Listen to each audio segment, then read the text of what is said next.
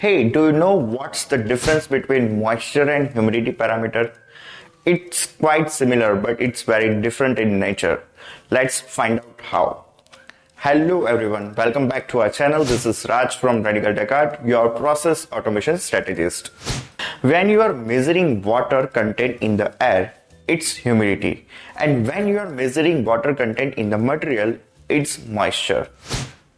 Now let's decode in detail. What is moisture?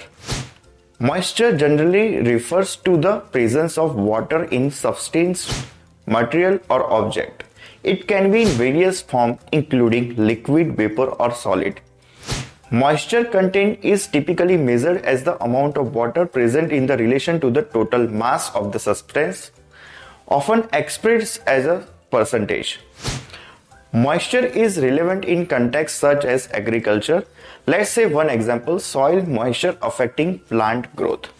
And in construction department, moisture content of materials like woods or concrete. And in food processing, controlling moisture levels to prevent spoilage. While humidity is amount of water vapor present in the air, it is a measure of moisture content in the atmosphere. Humidity is often expressed as a relative humidity or percentage RH, which represents the percentage of the water vapor present in the air compared to the maximum amount of water vapor the air can hold at a given temperature. If you would like to know more about humidity, we have covered this parameter in detail in previous video. We have attached the link in this video description.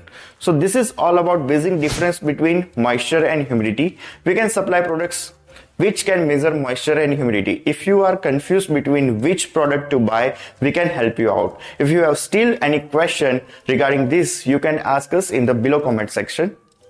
Thank you so much for watching this video. See you in my next video.